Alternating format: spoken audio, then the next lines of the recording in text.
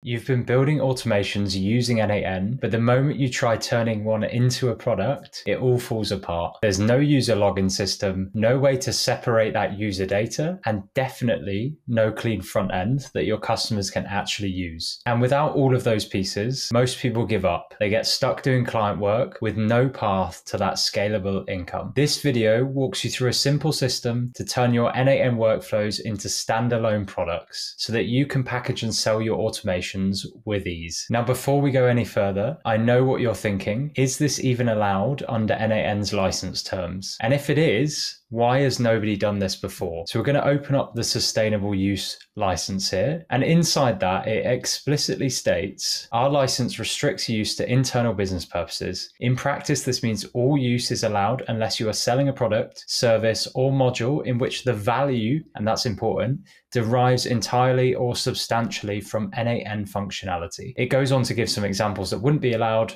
White labeling n8n, we're not going to do that. Hosting n8n and charging people to access it, we're certainly not going to do that. And then gives a few examples of things that are allowed, but never at all mentions how you'd use this as a SaaS. And up until this point, you're probably thinking it absolutely sounds like we can't use it until you read this line. Can I use n8n to act as the backend to power a feature in my app? And then it says usually yes, as long as the backend process doesn't use users' own credentials to access their data. So for example, we cannot allow a user to access their HubSpot by dynamically passing in their credentials to our n8n workflow. Not allowed. However, what we can do is host something like a chatbot or host a workflow, and our user can interact with that directly from a front end, as long as it's not taking credentials from that user and inputting that dynamically into our backend, which will be our n8n engine. And this is allowed under the sustainable use license, as long as no user credentials are being collected. So if we store our user credentials for their logins on the front end and we never pass those logins through to the back end, this is actually permitted in the sustainable use license. However, the n8n license is incredibly ambiguous, which leaves you wondering what you actually can do and cannot do. But this is my understanding of the rules. I'd love to hear what your thoughts are on whether you can do this or not. But also, I'm just going to warn you, contact their licensing team directly if you want to inquire about this. This is not an official statement on behalf of n8n. And they've got special licenses if you do actually want to use and embed or pass dynamically credentials through the workflow as well. They've got this embed license and also a separate enterprise license. So now that we know we can, let's talk about how. Because inside n8n, you can't tell which user is logged in from your front end, which makes it super difficult to show your user only their data, because everything that you run in here just appears as an execution, and we can't exactly see which execution belongs to which user. So let's take this workflow as an example. It generates a blog post based on a bunch of user inputs. So it's activated by a webhook. It pulls some inputs at the moment simulated by brand inputs being pulled from our Airtable interface. But then it uses my credentials, not theirs. So we've not passed in their credentials, to generate a blog using AI. So it just has a content blog prompt in here, and it generates each section of the blog, retains the context, creates some images using a sub workflow, and it populates back into a dashboard, which in this case is hosted inside Airtable. So we can see the published articles in here. And then once we open that, we can see all of the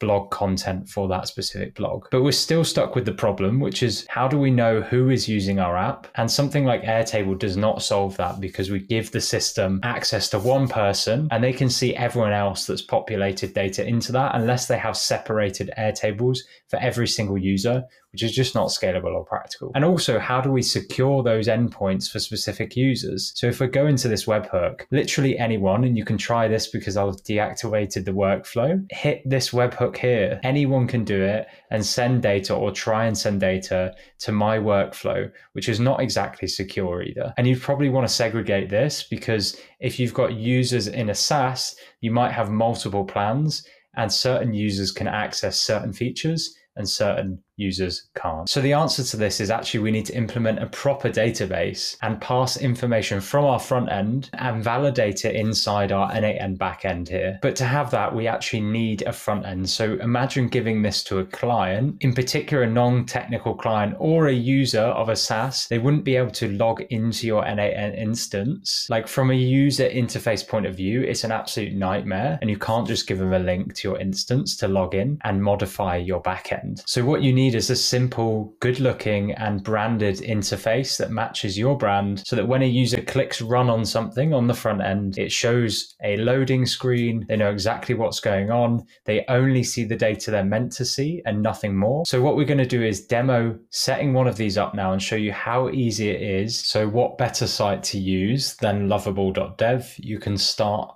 for free, and we can enter a prompt that covers all of our needs. So create a simple web page that has a login, registration, controls user authentication, and row level security. That's really important through Supabase, which will be our database. User inputs a blog topic as one box. That blog topic is then sent to this webhook, and I've pulled the webhook address from our webhook here, and we just want to test first that we actually receive that and make sure it's in the body of the request. Make sure you include things like a loading spinner. So we want functionality that a general website has, because n8n is not capable of delivering that, and return the user result on the screen. There should be 2 pages, login and generate topic. Users cannot see each other's data. So hopefully from this prompt, it will pick up all of the logic and start developing our interface, and we can come back and test the different parts that we'd actually need to deploy for a SaaS application here. And we're not going to have to worry about any of the design approach or anything like that.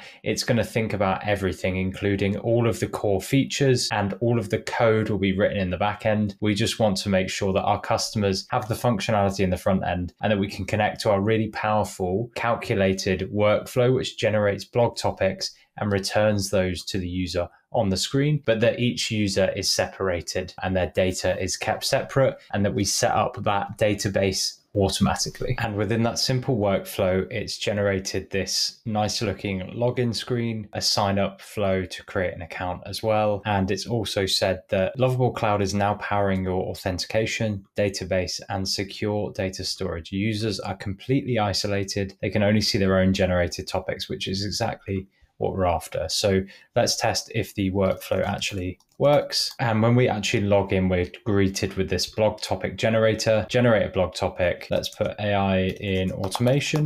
And what we want to test here is it's actually sending, when we click generate, to our webhook. And the response it's received is basically workflow started, which tells me that if we go to the executions in n8n, that actually this workflow has been executed. We can see inside the webhook that we've received inside the body AI in automation. So we've successfully sent a request here, but right now anybody can hit this webhook. So we need to talk about how to actually make this more secure and make sure that I can only see my own generated topics and nobody else's. Of course, this is a fake result at the moment because all it's doing is returning the workflow has started, and it's not actually returning a blog, but that doesn't matter. Like, the premise is the same. Whatever you want to return to the user, you can get it to display here. And what we're going to do is refresh the page so that we can see that it actually has captured the state and the data is being pulled from the database and not just stored on the web page, so that a user can come back, log in, and see their data again, which is absolutely critical for a software as a service, naturally. So we'll sign out and we will log back in here. And if I type in the wrong password, it's going to give me this error, invalid login credentials. But if I type in my correct password, then it's going to log me in, and we can see our recent generations here, which is being fed from our backend database. We've not had to touch anything in Supabase. It's automatically set up those tables. And we can see that because up here, when it thought about our instructions, it actually went and modified the database, added this table for blog topic generations,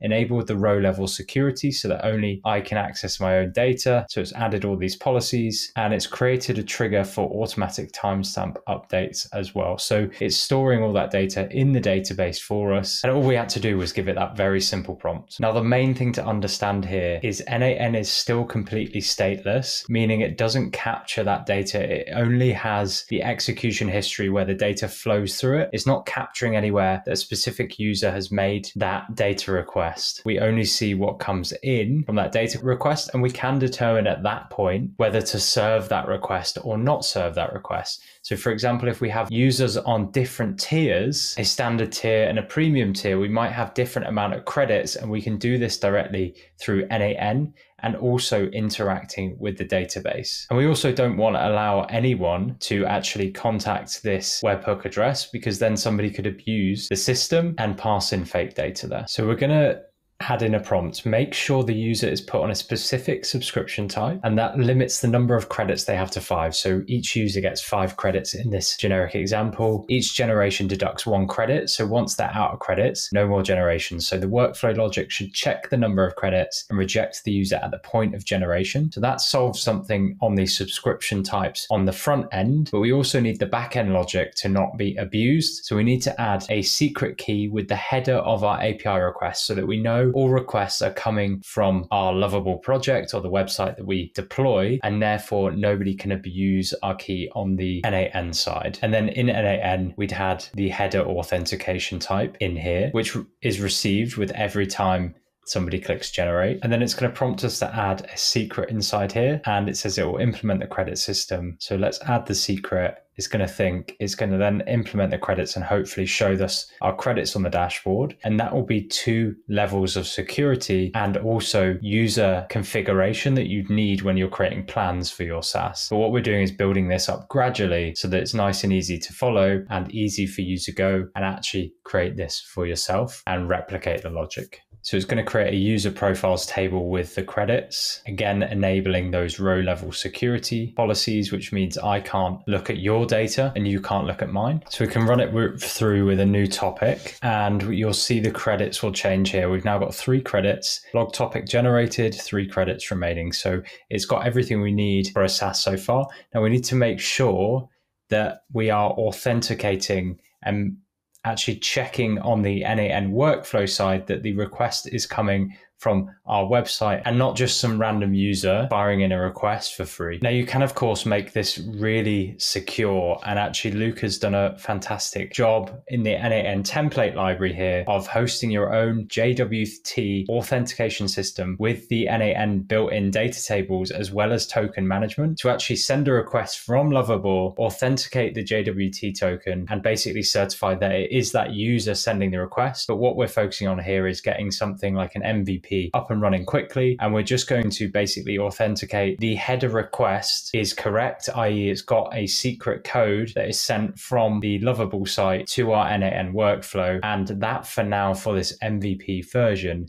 is good enough. And for those of you that are more experienced, you can share down below exactly what you'd need to take this to production, because we're not going to cover it right here. So inside our n8n workflow, inside the webhook, what we're going to do is make sure that actually not anyone can hit this webhook anymore. We're going to add this header auth, and we're going to create a new credential in here. And what you're doing when you're adding this to your webhook request is basically saying, if I do not receive on the request these parameters, this name, which we'll put in as X API key, and this value, which we'll put in 1, 2, 3, 4, 5, 6, 7, 8, 9, which is our secret key. So we're just going to put webhook demo, save that. So we'll know in a second whether it's sending that as X API key. We go back here, we say generate AI and automation. We click generate. We're basically going to get probably an error. Yeah, edge function returned a non-2xx status code, which basically means we've had an error on our n8n side because it's not a 2.0 something status, which means it's